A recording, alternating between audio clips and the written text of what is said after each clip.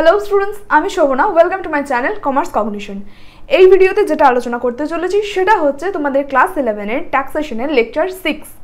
আগের পার্টগুলোর লিঙ্ক তোমরা ডেসক্রিপশনে পেয়ে যাবে অথবা উপরে আই বাটনে ক্লিক করে দেখে নিতে পারবে। তো আগের পার্টে লাস্ট কি করিয়েছিলাম, রেসিডেন্সিয়াল স্ট্যাটাসের যে বেসিক কন্ডিশন এবং অ্যাডিশনাল কন্ডিশন ছিল সেগুলো আমি শিখিয়ে দিয়েছিলাম।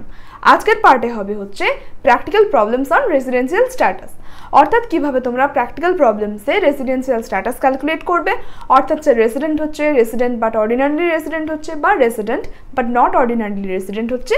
তো সেটা কিভাবে ক্যালকুলেট করবে সেটাই আজকের পার্টে করাবো। তো ভিডিওটা শুরু থেকে শেষ পর্যন্ত দেখতে থাকো এবং যারা প্রথমবারের জন্য চ্যানেলটি দেখছো অবশ্যই চ্যানেলটি সাবস্ক্রাইব করো। তাহলে চলে যাচ্ছি ফার্স্ট হচ্ছে আজকের প্র্যাকটিক্যাল প্রবলেমসে। তো আগের পার্টে যে কন্ডিশনগুলো বলেছিলাম সেগুলো মাথায় রেখে কিন্তু এই প্রবলেমগুলো সলভ করতে হবে। তো ওইটা একদম তোমরা মুখস্থ করে নেবে যে কন্ডিশনসগুলোতে আমাদের কি বলা ছিল আন্ডার সেকশন 6/1-এ, এবং 6/1-এর আন্ডারে 6/1/A এবং 6/1/C-তে। তাহলে প্রথমে দেখো কোয়েশ্চনে কি বলছে। Mister Roy, an Indian citizen, left India for the first time on 30th November 2019 and came back to India on 1st October 2020. Determine his residential status for the assessment year 2020-21. তাহলে assessment ইয়ার হচ্ছে আমাদের কি 2020-21। তাহলে আমাকে calculation কিসের বেসিসে করতে হবে? In the basis of previous year. তাহলে এখানে প্রিভিয়াস ইয়ার কি 2019-20, ঠিক আছে। তাহলে প্রিভিয়াস ইয়ারে আমাদেরকে কি দেখতে হবে যে বেসিক কন্ডিশন ফুলফিল হচ্ছে কিনা। যদি বেসিক দুটো কন্ডিশনের যে কোনো একটা ফুলফিল করে তাহলেই সে হয়ে যাবে রেসিডেন্ট, এবং যদি অ্যাডিশনাল কন্ডিশনের দুটোই ফুলফিল করে তাহলে তাকে আমরা বলবো রেসিডেন্ট অ্যান্ড অর্ডিনারিলি রেসিডেন্ট। তাহলে প্রথমে আগে দেখে নিই যে বেসিক কন্ডিশন ফুলফিল হচ্ছে কিনা।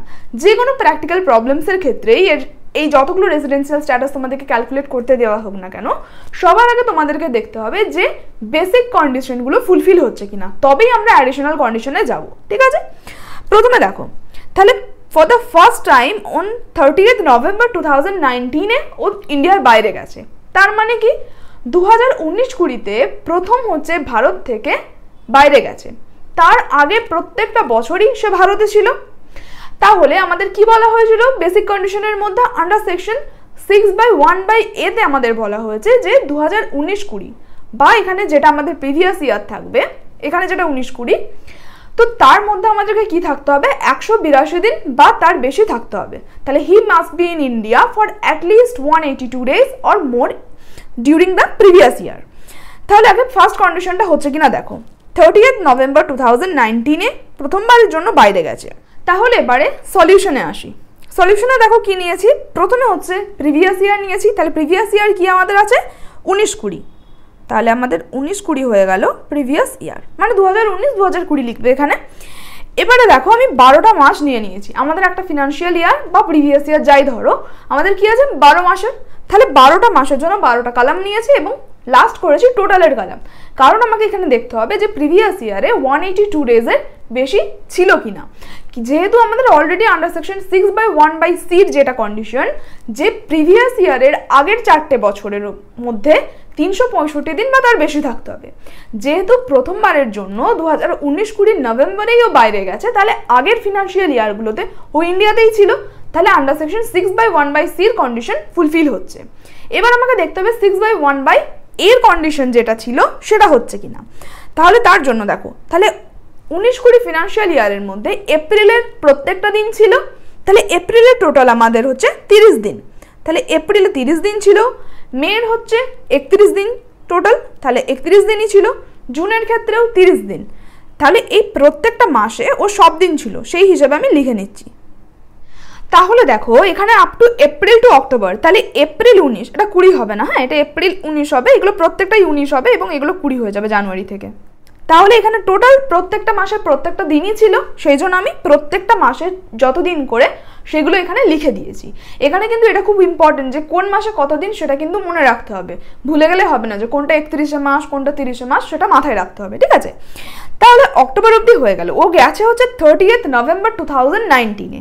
তাহলে নভেম্বর 19-এ 30 দিন ছিল। ডিসেম্বর, জানুয়ারি, ফেব্রুয়ারি, মার্চে ও কোনো দিন এখানে ছিল না, ঠিক আছে, তাহলে টোটাল এপ্রিল 2019 থেকে নভেম্বর 2019 অবধি যে টাইম পিরিয়ডটা আছে সেটাতেও প্রত্যেক দিন ছিল। তাহলে আমি টোটাল এটা অ্যাডিশন করে নেবো এবং টোটাল কলামে লিখে দেবো কতদিন ছিল ইন দ্য প্রিভিয়াস ইয়ার 2019-20 তাহলে অ্যাডিশন করে নাও। তাহলে এখানে আমরা টোটাল পেয়ে যাচ্ছি হচ্ছে এগুলো অ্যাডিশন করার পরে 244, যেটা আমাদের আন্ডার সেকশন 6/1/a তে যেটা বলেছিল যে প্রিভিয়াস ইয়ারে 182 দিন বা তার বেশি থাকতে হবে, তাহলে সেটা আমাদের ফুলফিল হচ্ছে। তাহলে বেসিক কন্ডিশনের মধ্যে আমরা প্রথমটা ফুলফিল করছি এবং যেহেতু এর আগে বাইরে কোনো দিন যায়নি তাহলে বেসিক কন্ডিশনের দুটোই ফুলফিল হচ্ছে। আমাদের কি বলা হয়েছিল, বেসিক কন্ডিশনের যদি যে কোনো একটাই ফুলফিল করে তাহলেই আমরা তাকে বলবো রেসিডেন্ট। তাহলে এখানে কি হলো, ও রেসিডেন্ট। প্লাস এবার আমাদেরকে যেটা দেখতে হবে যে অর্ডিনারিলি রেসিডেন্ট অর্থাৎ সাধারণ আবাসিক কি নয়, সেটার জন্য কি আছে আমাদের অ্যাডিশনাল কন্ডিশন। এবার যেহেতু এই প্রথমবার 2019-20 ভারতের বাইরে গেছে তাহলে তার আগে কোনোদিন ভারতের বাইরে যায়নি, তাহলে আন্ডার সেকশন 6/6/a তে যে অতিরিক্ত দুটো অ্যাডিশনাল কন্ডিশন যেটা আমরা বলছিলাম যে কি ছিল, পূর্ববর্তী বছরের আগের 10টা বছরের যে কোনো দুটোতে রেসিডেন্ট হতে হবে এবং হচ্ছে পূর্ববর্তী বছরের আগের 7টা বছরের টোটাল 730 দিন বা তার বেশি থাকতে হবে। তাহলে যেহেতু বাইরে এর আগে কোনোদিনই যায়নি তাহলে অতিরিক্ত কন্ডিশন দুটো ফুলফিল হচ্ছে এখানে, সেই কারণে মিস্টার রয় এখানে হচ্ছে আমাদের কি রেসিডেন্ট অ্যান্ড অর্ডিনারিলি রেসিডেন্ট অর্থাৎ আবাসিক এবং সাধারণত আবাসিক বলে গণ্য হবেন। ক্লিয়ার? নেক্সট প্রবলেমে আসছি। এখানে বলছে দেখো, mister R Dutta went to USA from India for higher education on 1st December 2014. In winter vacation, he came twice to India for the first time. He came on 1st January 2017 and stayed for 20 days.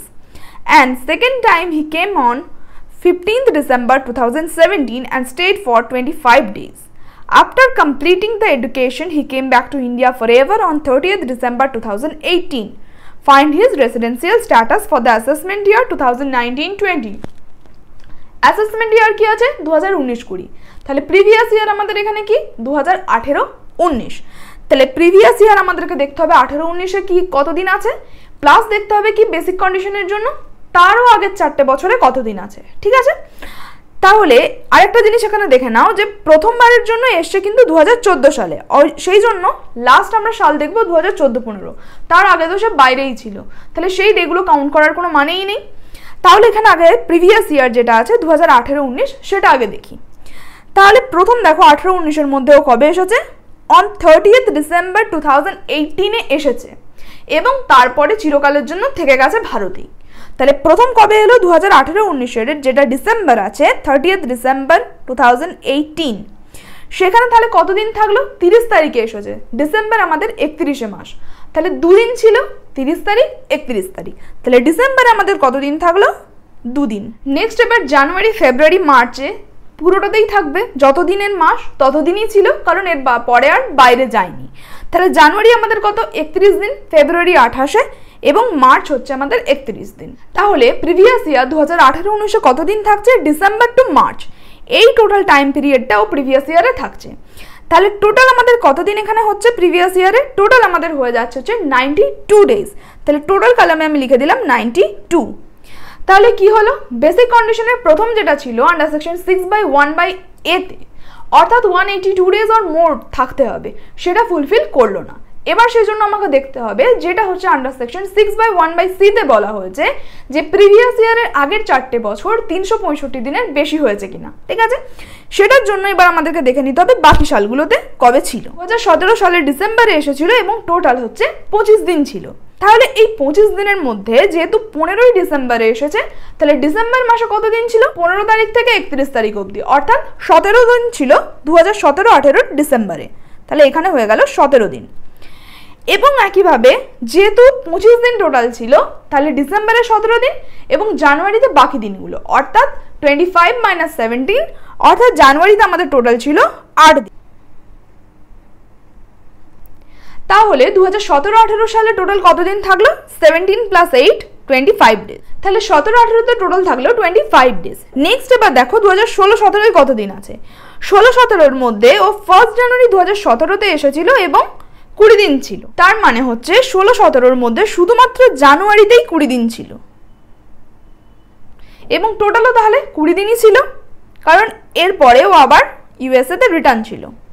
তাহলে যদি 2014-15 যেটা বলছি সেই বছরের হচ্ছে কবে গেছে 1 ডিসেম্বরে, তার মানে 1 ডিসেম্বরের আগের যে যতগুলো মাস ছিল ও ভারতেই ছিল, এবং হচ্ছে 2015-16তে কোনো দিন ও আসেনি ভারতে, তাহলে 2015-16তে ওর কোনো মাসেই প্রেজেন্ট ছিল না, তাহলে সেই কারণে 2015-16তে আমাদের চলে এলো 0 বা নীল লিখতে পারো। এবং লাস্ট 2014-15 কি ছিল, কবে গেছে দেখো 1 ডিসেম্বর 2014-এ, তাহলে ডিসেম্বরে হয়ে যাবে এখানে একদিন। তাহলে 2014-15 ফিনান্সিয়াল ইয়ারে কতদিন আছে, এপ্রিল টু নভেম্বর প্রত্যেকটা দিন ছিল, শুধু ডিসেম্বরে যেহেতু 1 ডিসেম্বরে গেছে সেই কারণে ডিসেম্বরে হচ্ছে 1 তারিখ শুধুমাত্র ছিল, মানে 1 তারিখটা ধরে নেওয়া হবে, যে দিনটা যাচ্ছে সেই দিনটা ধরে নেওয়া হবে। তাহলে টোটাল হচ্ছে 245 ডেজ আছে 2014-15 ফিনান্সিয়াল ইয়ারে। তাহলে কি দেখা যাচ্ছে যে প্রিভিয়াস ইয়ারের কন্ডিশন যেটা ছিল, বেসিক কন্ডিশনের ফার্স্ট যেটা ছিল 182 ডেজ অর মোর, সেটাও ফুলফিল হচ্ছে না, এবং বাকি 4টে ফিনান্সিয়াল ইয়ারের মধ্যে টোটাল কতদিন আছে 245 + 20 + 25, যেটা হচ্ছে 365 দিনের থেকে কম। সেই কারণে কি হচ্ছে, যেহেতু বেসিক কন্ডিশনের যে কোনো একটাও ফুলফিল করছে না, সেই কারণে আমরা একে বলতে পারি হচ্ছে নন রেসিডেন্ট, অর্থাৎ mister R Dutta for the previous year non resident বলে গণ্য হবে, যেহেতু তিনি basic condition under section 6/1/A এবং আন্ডার সেকশন 6/1/C ফুলফিল করেননি, সেই কারণে তিনি অনাবাসিক বলে গণ্য হবেন for the assessment year 2019-20। So students, এই দুটো আশা করি তোমরা বুঝতে পারবে। নেক্সট হচ্ছে দুটো আমি তোমাদেরকে কোয়েশ্চেন দিয়েছি, এগুলো তোমরা বাড়িতে সলভ করবে।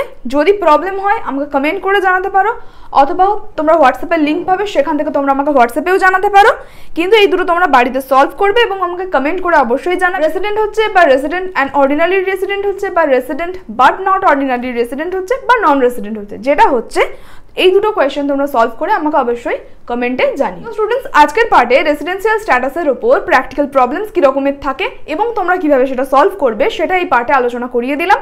নেক্সট পার্টে ইনসিডেন্স অফ ট্যাক্স যেটা আছে সেটাও করিয়ে দেবো। তো ভিডিওগুলোর লেটেস্ট আপডেটের নোটিফিকেশনগুলো পাওয়ার জন্য চ্যানেলটি অবশ্যই সাবস্ক্রাইব করো এবং পাশে থাকা বেল আইকনটি অবশ্যই প্রেস করো। ভিডিওটি লাইক করো, বন্ধুদের সাথে শেয়ার করো। দেখা হবে পরের ভিডিওতে। Thank you.